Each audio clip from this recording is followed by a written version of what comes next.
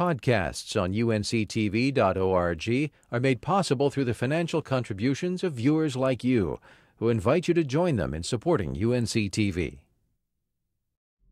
It's a list that no one wants to top. We're talking about unemployment in our state. U.S. labor statistics calculate unemployment in Scotland County is 15.9%, among the highest in the state.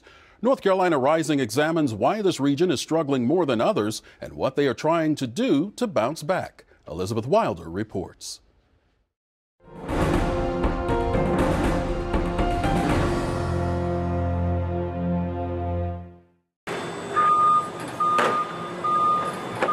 Never heard of spin closing thread, but you've probably seen it. Companies use it to stitch up bags of pet food and charcoal, or to reinforce products like your garden hose. Service Thread in Laurinburg makes this specialty yarn. In fact, they are the largest producer of spin closing thread in the country. Common sense is kind of the rule that we follow around here. You know, what would we like? I mean, we want to save money. We don't want to have waste. We want excellent quality products. We want good service. The same things that our customers want. With 85 full-time employees and yearly sales around $20 million, the textile maker is alive and well in an area where other manufacturers are gasping for breath. To me, it's frustrating this being my hometown, being a member of this small, poor rural community, to see the decline.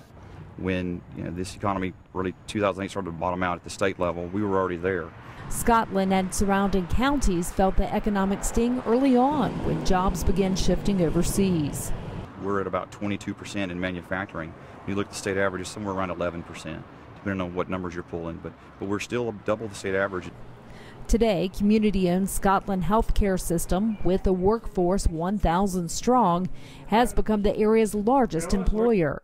The vast majority of our patients are either come from Medicare, which is the federal program, or Medicaid, which is the state program for the uninsured. So probably about 65% of our patients are Medicare or Medicaid dependent. So as we lose some employers, we take that hit. Speechless. That was Harlan Chavis's reaction when he found out his manufacturing job as a welder had vanished. Since 1937. It was a dollars and cents decision that led Chavis here to the end of the trail coin shop in Laurinburg. Being laid off, sitting at home for 2 years was really, really tough. Chavis hopes this is the beginning of a new career as a retail business owner. You don't know if the investment that you pull into your business is going to come back twofold, threefold, or if it's going to be on the minus side. You just don't know, and it's all a risk, it's all a gamble. The GATE program is expected to improve the odds for displaced workers. GATE stands for Growing America Through Entrepreneurship. North Carolina is one of 4 states providing professional development and counseling through the Small Business Network at the state's community colleges. The Small Business Center and my colleagues at SBTDC and other agencies that promote entrepreneurship, we're here to unite the community. Small businesses, I believe, and it's been said before, the backbone. And a lot of time just takes a little spark to take that dream to the next level, to own your own business. Motivation is very ominous for people who are struggling and they see no light at the end of the tunnel. Our job is to provide that light and to provide the support that people need. That's what we're all about. The Small Business and Technology Development Center here in the Cape Fear region claims that they've helped create more than 160 new jobs and $2.6 million in capital investments since 2010. Riskier investments in the past, so yes, they are kind of slow to getting out there, but the purpose of CAP is to let them know that there are funds available through the government that can help them make more riskier decisions. Of course, securing financial investment can be the stumbling block when starting a company. The state recently announced expansion of the federally funded Capital Access Program to lend $800 million to businesses that might not qualify for a traditional loan. These businesses will pay a fee to participate and help cover the risk. all businesses, whether you're a startup, been in business for years and years and years, and it's available to any business up to 500 employees. The loans, entrepreneurial programs, and planned business incubator space, well, they're all part of a grand plan. Everything we're doing here is trying to bring more jobs and increase the tax base, because those two factors are really what economic development's about.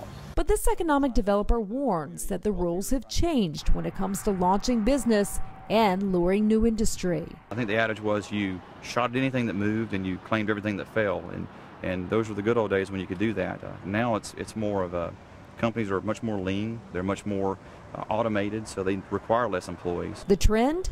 Fewer employees with better job skills. I had no idea Service Thread was even in Laurinburg, North Carolina when I graduated from high school. And when I graduated from high school, I was either going to be a rock star or own a guitar shop. Even existing businesses are requiring more training. Service Thread sent employee Brian Bullock to Richmond Community College. The company, according to Jay Todd, is always looking at professional development and other ways to improve their customer service while trimming cost.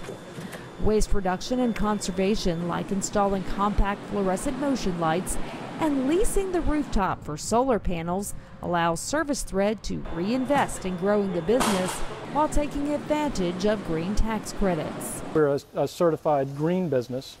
We're certified by a third party for what we do with our waste reduction. Of course, the solar panels are a big help for that effort as well. So for us, it's just looking at the cost, looking at what we do, and trying to really provide value in everything we do to our customers, our employees, and our suppliers. They're desperate to find ways to provide value for the community, too, by keeping jobs in a rural area that desperately needs them.